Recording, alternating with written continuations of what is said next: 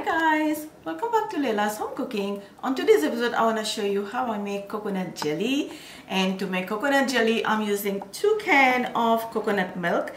You don't want to use 2 cans, just use 1 can and then replace 400 ml of whole milk for the other can. And then we need sugar, vanilla extract, and then china grass and water. If you don't want to use a china grass, like china grass, just use a agar powder.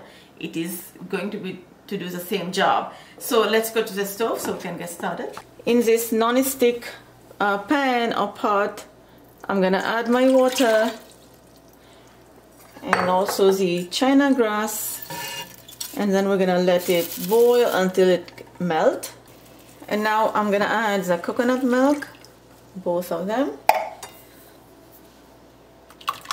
Add vanilla extract. And also sugar, and our jelly is almost going to a boil. Keep stirring it, don't leave it. All these bubbles, our jelly is boiling. Heat off. Slowly pour on a glass dish. Okay guys, after 10 minutes, just wait about 10-20 minutes.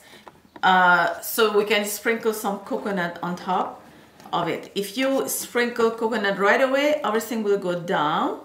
Just wait before you cut it. Just leave it on the counter for about an hour or 2 and then put it in the fridge. Let it set if you have to.